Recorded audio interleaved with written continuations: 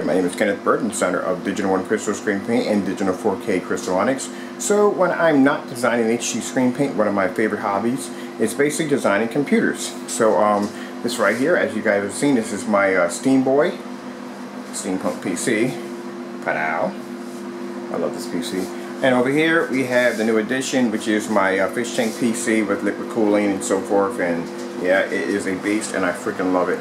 Alright, so anyway, just to let you get a little close up right here.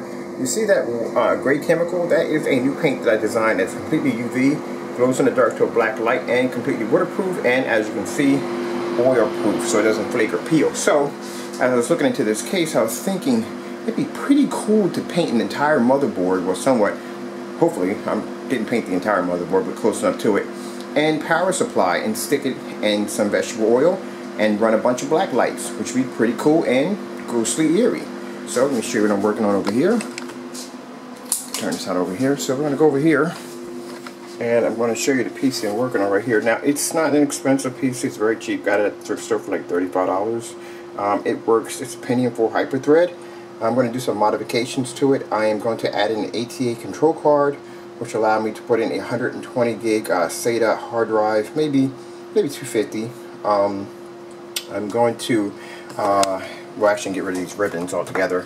I'm just going to use one of the ribbons for the optical drive so I can basically just upload the software onto it. That's basically about it. I'm going to remove it. I'm really not into the whole optical drive. Everything for me is all downloadable.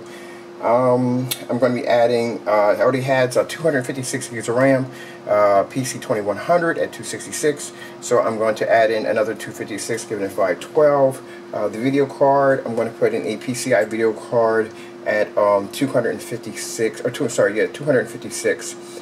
gigs, and let's see what else I got here.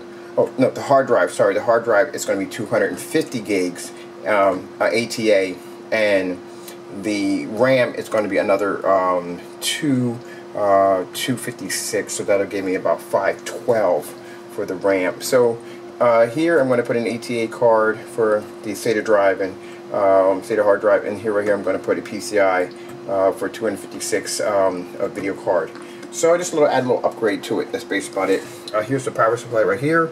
I completely took off the top so it could be completely exposed when it's sitting in the vegetable oil. Get a really cool look to it, and it's been painted. Now we're going to get it real close to it. You can see that the chemical is invisible. It's pretty cool, but it actually glows. So I'm going to go over here and turn off my light. So it's completely dark up in here, and I have a black light over here on the side. I'm going to turn it on if I can find a switch. Which wants to fight me? Where are you? Oh, there we go. Bam. Alright, so you guys can see that the motherboard completely glows in the dark. This is the motherboard right here, and there's the power supply. So I want to give it like a kind of the theme that I'm going for is kind of like a ghostly shipwreck, which is going to be pretty cool. I can't wait to hook it up, and just got to finish the rest of the paint job on it, and that's basically about it. Other than that, I think it should do fairly well, because I've painted a few motherboards before, and they've worked fairly well, very well, and they still run. But just test it, because I've never actually added this much paint to a motherboard before. Just see if it will still run, and we'll see what happens. So basically, I'm going to be uploading a video demonstration as soon as my parts come in, and I'm going to go over to Petco and pick up maybe a 5-gallon tank. That's what I'm going to need. All right, so check out the video demonstration that'll be coming out soon. And just to show you how powerful the paint is, I'm going to turn the light on over here, and I'm still going to hit it, and you can see that it still glows. Freaking cool. Alright, so hope you guys enjoyed this video demonstration. I'll be adding the update pretty soon, so I have to order the parts and get the building on this, and it's going to be really freaking cool. Well, I'd like to thank you all for watching.